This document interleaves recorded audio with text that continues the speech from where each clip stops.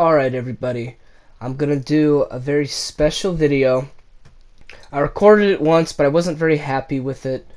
I didn't feel like my thoughts were focused enough, and I really want this to come out right. I'm gonna do a video on the best 6th generation consoles. Or the best 6th generation console, one. That would include the Xbox, PS2, GameCube, and Dreamcast. So, I chose the 6th generation because it's the one I grew up the best in. Of course, I was born in the 5th generation with the N64, Sega Saturn, if I'm not mistaken, and the PlayStation. And played on the PlayStation and loved the PlayStation. It was my favorite. So, but I was much older and much more intelligent around the 6th generation. I still wasn't that knowledgeable about it all, but that tends to be where I grew up the most and what I know the most of about games. So that's the one I'm going to cover. So let's talk about it. I'm going to place each one from 4th to 3rd to 2nd to 1st, and it is not easy. I reached a conclusion earlier after I made the video, but I wasn't happy with how I presented it, so I really want it to come out properly. So let's see, the first one I suppose we'll talk about the big elephant in the room, the fucking Dreamcast, man. Fuck the Dreamcast, okay? I'm gonna come out and say it just from the very beginning in the get-go. Fuck the Dreamcast. No one gives a shit about it, and if you do give a shit about it, I apologize. I don't want to offend you, but let's talk real. How many fucking people own a Dreamcast that you know? How many people owned a Dreamcast when it was the fucking big deal? No one. I had a lot of friends, I had a lot of people who loved games. Not one of them liked the Dreamcast. I didn't even know that the fucking Sega made consoles back then. Okay, so Dreamcast was not popular. That doesn't necessarily mean it's a bad console, but let's take a look at it. So what does the Dreamcast offer that the others don't? Huh. Funny, I can't fucking think of anything. Can you? The only thing I can think of that the Dreamcast offers is a line of shitty Sonic games. And I think Soul Calibur originally came out on it. That's it. I can't fucking think of any other games on it, and even the multiple platform games, I don't even fucking find Dreamcast games. I've seen some Dreamcasts around here, but no fucking games for it. I'm gonna come out and say it. There aren't any fucking games for it. No one gives a shit about it. No one gave a shit about it. And apparently it was not successful because Sega never made another console after that. The end. So it must have flopped because that is the reason that they single-handedly went out of business. Well, not single-handedly. That's not fair. They were sucking dick way before the Dreamcast, but that was their swan song goodbye. And I don't want you all to think I hate it. I never even really played on it. But from what I know of it, and from what little I know of it because no one bought one, it just didn't really compete that well with the other consoles. So I'm just gonna have to come out and say it. When you think about it, the Dreamcast just cannot win against its competition. The controller didn't have a rumble pack. You had to buy one extra.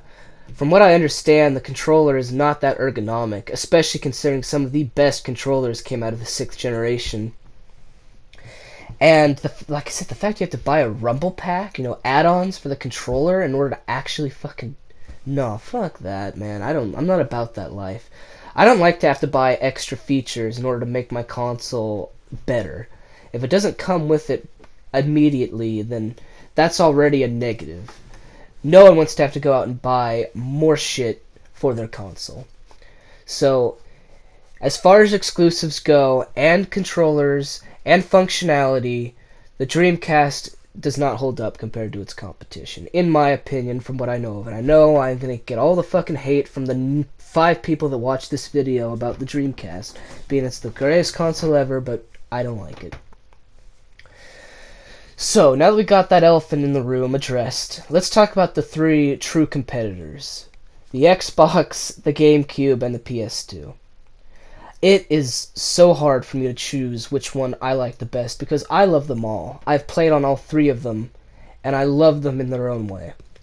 As far as the GameCube goes, hands down, best fucking exclusives. You got Super Mario Sunshine. You got Star Fox Assault, which I actually love. I don't give a fuck what people think. That's a great fucking... In my opinion, it's probably one of the best Star Fox games. You got Metroid Prime, I think I said that. Super Mario Sunshine, I think I said that. Some Legend of Zelda games, some of the best ones, like Wind Waker. Just the best exclusives. Hands down.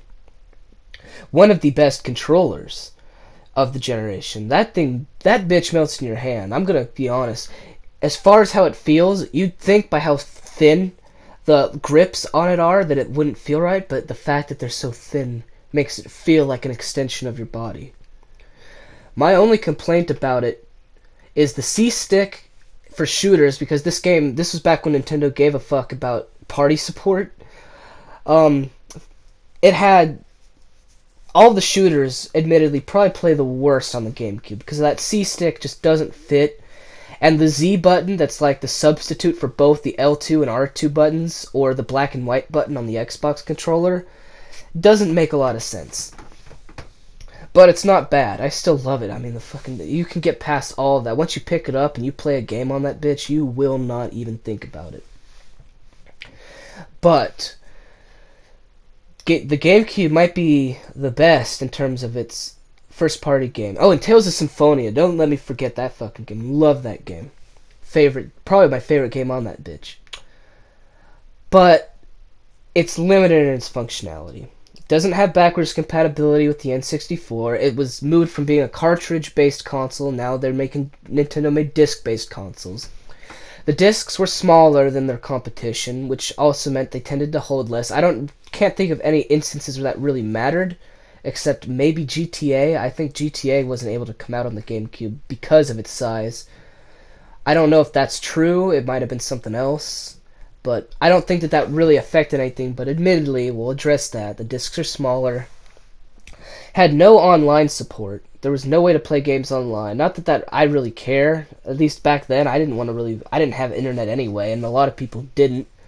But admittedly, another problem. Let's see. And it didn't have any DVD support. Even the Xbox had DVD support. You just had to get a plug in, which, again, like I said, I hate having to get add-ons. I'd like everything to be in the console or on the console, but at least it was possible to play DVDs. There was nothing for the GameCube to make that possible. So, if you look at it, it has the best first-party games. But they're also some of the most expensive ones, too.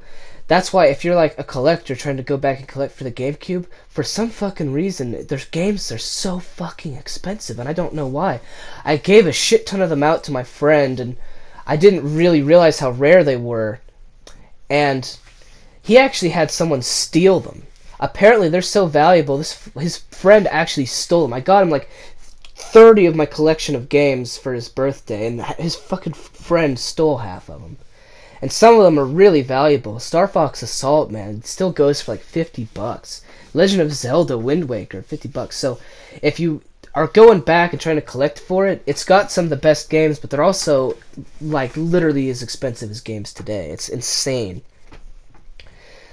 But it does have some of the best games. So if you're looking for the console with the best first-party games and a great controller to boot, GameCube is really up there. Now let's talk about the PS2. No, you know what? We'll save the PS2. I want to talk about the Xbox, secondly. The Xbox was the unsung hero of that generation. It established all of the things that we know today about gaming. Internal memory cards. And I mean a huge internal memory card to fucking boot. Let me just get that out of the way. A really awesome controller. One designed perfectly for shooters, at least the S-type. The fucking Duke, I think it's called, that big-ass bitch. I never even held one of those, and I don't even want to think about it. That controller sucks, to my knowledge. I mean, just looking how big it is, man. It's the size of an Asian. So, the S-type controller, though, very good, very ergonomic. I don't like the black and white buttons on it very much. I'm glad that they got rid of that for the bumpers on the 360. But, you know, it's not bad. What else did it fucking have? Oh yeah, it was the real big internet one. If you wanted to online game, this thing was your baby. Of the 6th generation consoles, if you were really looking to try and play games with more people, This was the fucking bitch to go. This son of a bitch, you can system link 4 fucking Xboxes together, and 4 players split screen across 4 fucking TVs for a 16 match versus your friends on Halo. Fucking 16 players back in the Xbox generation. That's not something to fucking overlook. So, but of course, all their servers are down now, so if you're going back to Collect 4, you can kiss that shit goodbye. So, but we're just gonna pretend the future hadn't happened. Let's all pretend that we're back in the year 2000. We're wondering about the new millennia. We've heard about the Mayan calendar in 15 years, gonna kill us all or whatever. You know, we're still, 9/11 just happened and we're all so sad, and terrorists are going wild. George Bush was president. Let's pretend that's all going down. Or Queen Victoria was still queen, whatever the fuck you are in the world. So, of that time, because the Xbox had that amazing online capability, if that was where you wanted to go, if you were really looking forward to the future of gaming being online, then this was the console. For exclusives, I think Xbox has some of the shittiest exclusives. I'm gonna come out and say it. And admittedly, I actually like a lot of the Xbox exclusives. I think Halo is awesome. I recently got Halo. Fucking beautiful game, man. I love it. It's so expansive. It shows you how amazing the Xbox's capabilities truly are. But that's really all I can think of that's really... I know a lot of people like Dead or Alive, Extreme Beach Volleyball. That's supposed to be really cool. That's good. I think Fable's shitty. I don't like it. I played so many RPGs. You really have to fucking show me something great. Especially since, as a PS2 guy, I've been exposed to Squaresoft RPGs, the fucking best. So you have to up Squaresoft in order to fucking get me to enjoy an RPG. And Fable does not do that by any stretch of the imagination. Even though I don't think it's bad either, it actually really shocked me how sad it made me at this one part, which I won't spoil, but... yeah, anyway, I don't think its exclusives are all that to sing praises about. Compared to the others. It doesn't have bad ones, don't hate me, I mean, Xbox has got a lot better exclusives now. I know Gears of War, everyone wants to suck its cock, but we're back with George Bush as president, Queen Victoria as queen, and all that shit. So, that's the Xbox. Now, let's talk a little bit about the PS2. The console that can do everything. No joke. It boasted that it can do everything. It could fucking do everything. You got a $200 console that is as expensive as a DVD player, but is not just a DVD player, a CD player, a PlayStation 1 backwards compatible console, and a PS2 console. Oh wait, shit. One last thing I want to mention about the Xbox. It is capable of fucking 1080i. Before I go into the PS2 and about all of its fucking features, Xbox is still capable of HD. H-double-D's nuts. That bitch is powerful. 1080i, not many games took advantage of it, but the console itself was powerful enough for fucking HD. And still looks good on TVs today. That's a huge bonus I'd like to throw out there. Not that, don't get crunk about it though, because there's not very many games that can do it, but it was capable. Now moving on to the PlayStation 2. Before I do that though, we're going to take a brief break to just reevaluate everything. So, let's just sum it all up so we're all on the same page. You got Dreamcast, piece of shit. GameCube, best exclusive so far, and awesome controller. And the Xbox, really good controller, at least the S-Type is. Decent games. When you look at it, they're all, so far, everything's pretty fucking even. It's hard to say which one is best, because there's so many features that one does better than the other.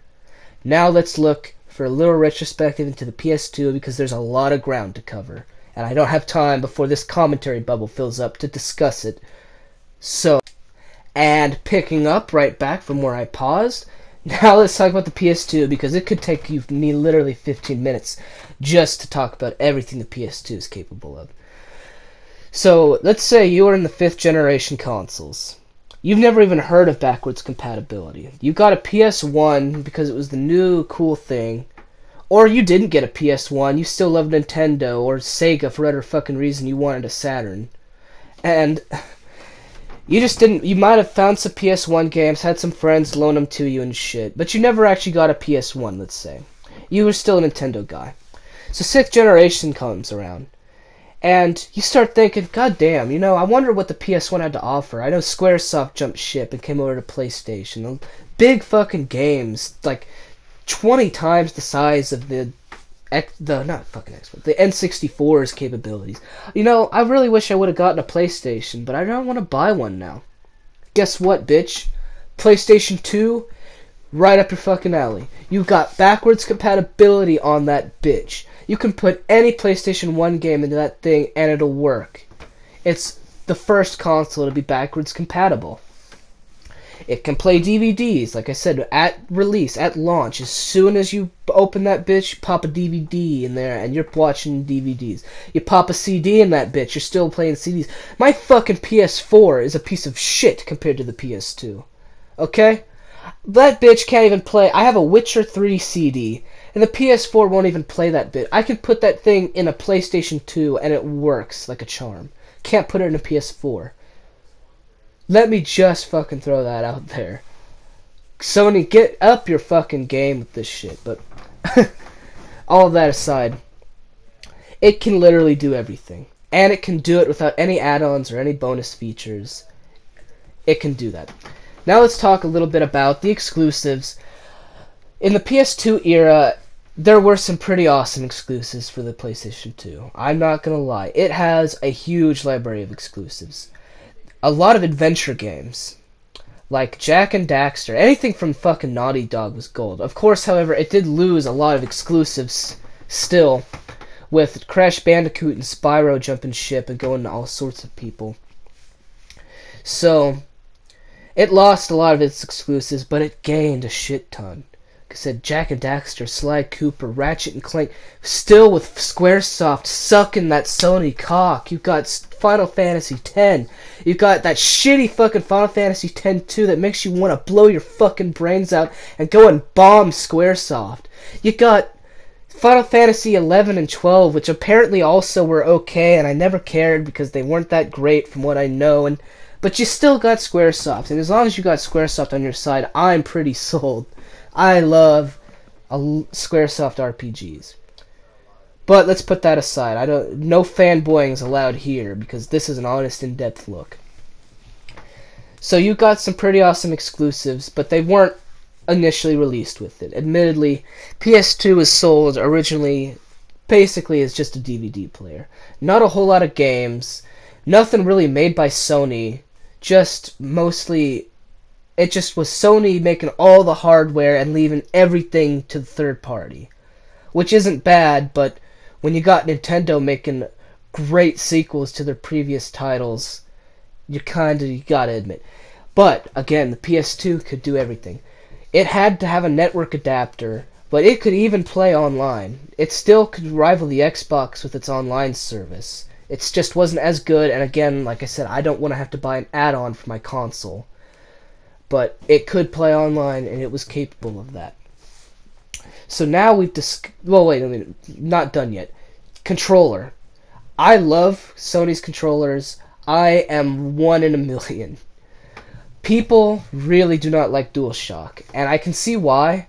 I have kind of small hands, so my hands fit really well around a PS2 controller or a PlayStation controller in general. But not everybody is me, and most people hate that fucking controller. Or not hate it, I guess, but they don't like it, they don't prefer it, and I can't really blame them. Admittedly, the Xbox controller feels better, and the GameCube controller melts in your fucking hand. Compared to the PS2, yeah, I mean, let's be honest. I love the DualShock controller too, but it is not as good as its competition's controllers. It's better than the PS1's controller, not the best one of the generation. I think that covers everything on the PS2. I mean, there's a shit ton of things to cover on that bitch, but admittedly, also, it was not capable of HD. No games ever played in HD, and nowadays, if you try to hook your PS2 up to an HD TV, it looks like fucking ass. I won't lie. I just tried to play Resident Evil 4 on it on my little HD TV, and I was like, this is the fucking worst. Everything was so blurry, I couldn't barely read it. I had to bust out my TV I had from my childhood in order to play that thing. So, now I've got a mild minute. We covered everything. All the consoles. Now let's start thinning out the herd. So, straight up, fuck the Dreamcast. 4th place. I gotta be honest. I don't think the Dreamcast, compared to its competition, stands a fucking chance. And it didn't. Clearly it didn't. It might have had some awesome games. It might have been capable of doing some awesome things, like playing that Metal Gear Solid game in the best, just the best quality. I don't give a shit. It is not the best console of the 4th generation, and enough people agree with me that it didn't sell well. And it's just not the best. I won't give it any more shit than that because I don't know enough about it, and I never played on it enough to know whether or not that is fair. But I have to admit it's not going to win, and I don't think it would ever win on anybody's list of best 6th generation consoles. So, that leaves the GameCube, the Xbox, and the PS2. Now, here's where it gets difficult, because every console does one thing better than the other.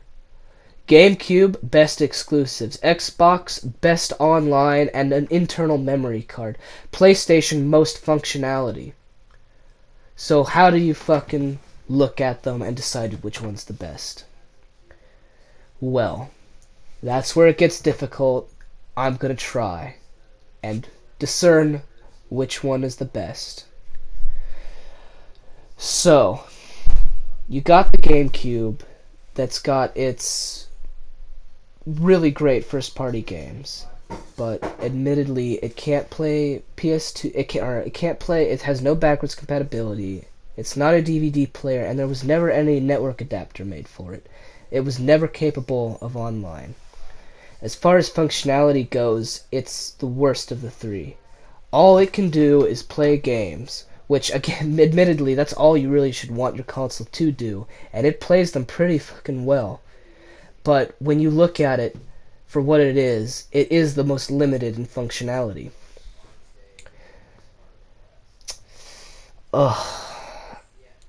Because of that fact, too, I have to give it the 3rd place slot. I don't want to because it's one of my favorite consoles from that generation. I love my GameCube, and it's got some of the best exclusives.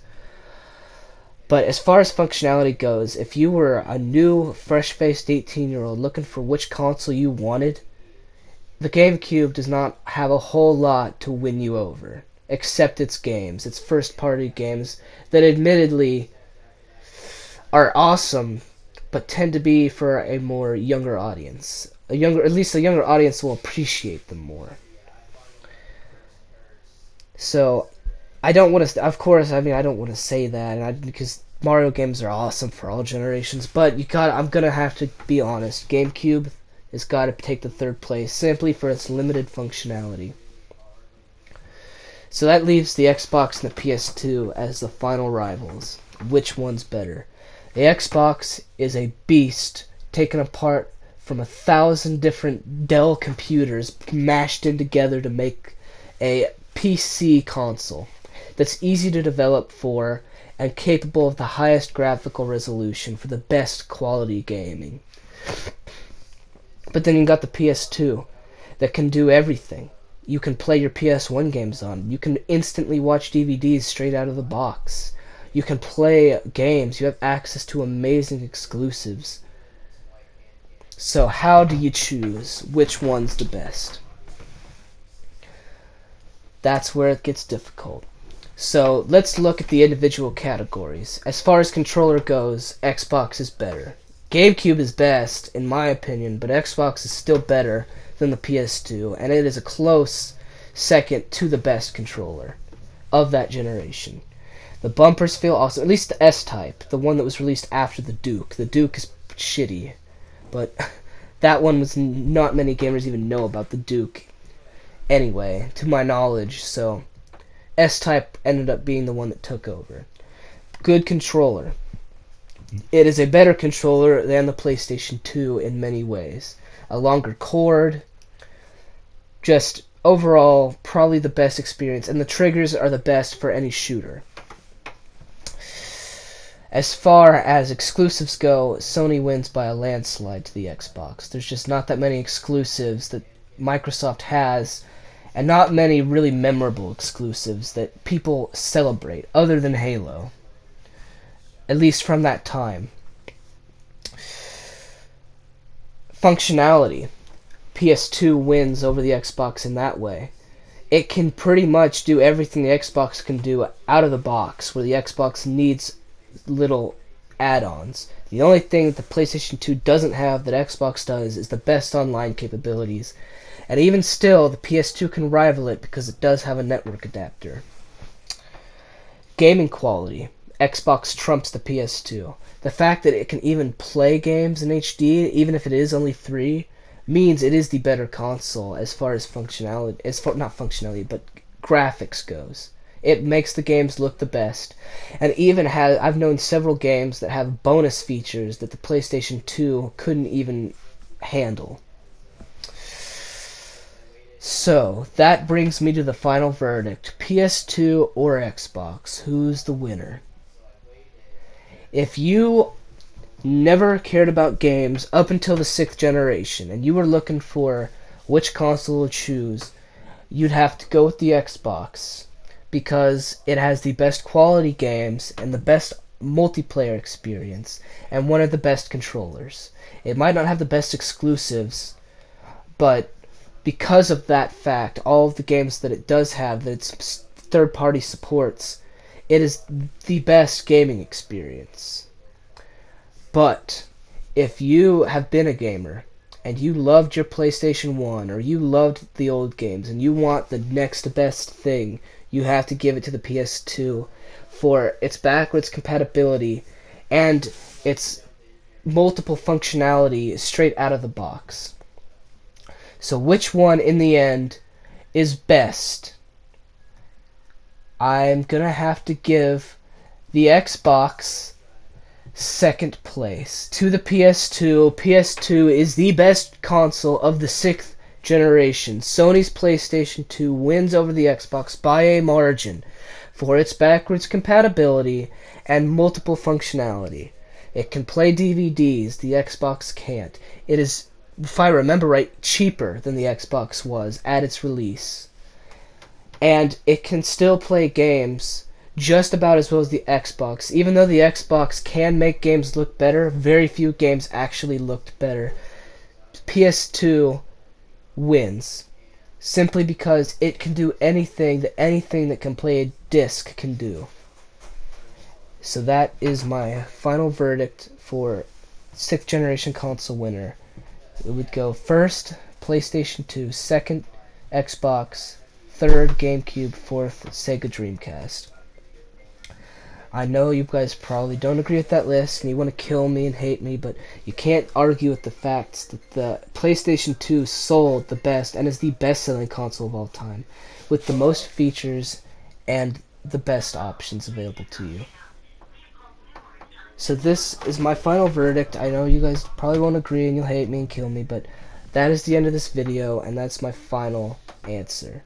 Leave a comment explaining which one you think is the right one, and which console generation you'd like me to cover next, if you'd even like me to, because God knows you probably hate me after this, but I'd be willing to cover any generation that you want.